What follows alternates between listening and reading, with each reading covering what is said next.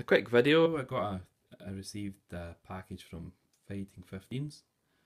This is a 4 more battalions of Landwehr. These are going out to get painted by Dan over in Australia. Dan Gunners Wargaming painting service. He's just started up. After I won the competition, I'm taking advantage and getting another 4 battalions done. These will be the 4th Silesian. I've got a mix of reserve figures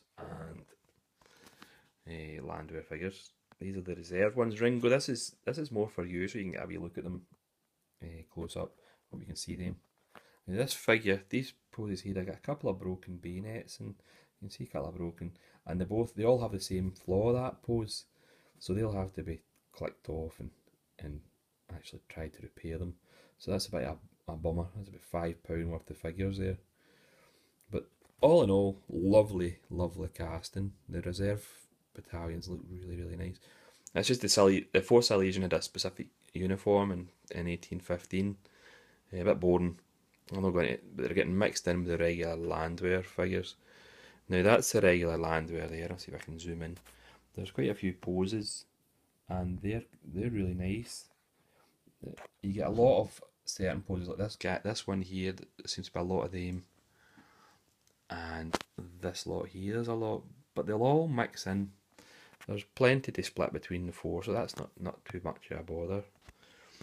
Command figures, skirmishers, I will be doing all them myself. The enthusiastic guys here, I had actually put a wee note to Ian, hoping that I could get only Landwehr enthusiastic. That's the only bother with buying from Fighting 15s instead of Eureka, because Eureka you can actually choose the poses. Unfortunately, Ian doesn't have that option, but obviously because he gets the stuff mostly from Australia.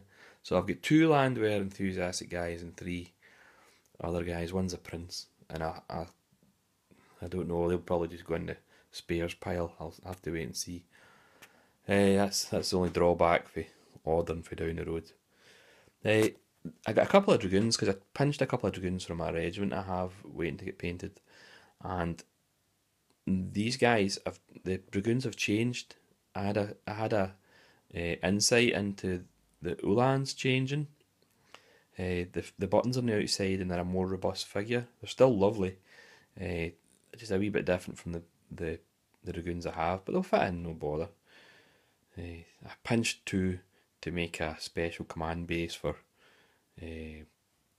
Crazy Platin from I think it's Mokrin battle, and these are all elites for Chasseurs de Chevelle and Hussars.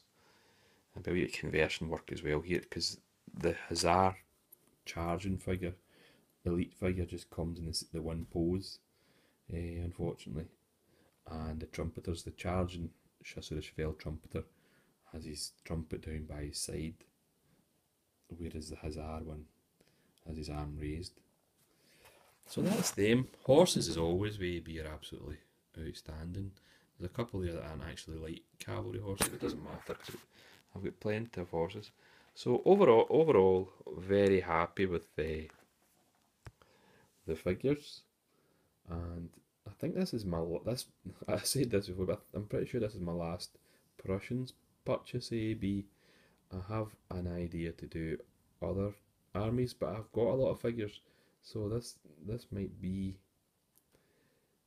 If I do Austrians, I might be buying more AB figures, but what I've got just now will do me. Anyway, happy wargaming, everybody. Bye for now.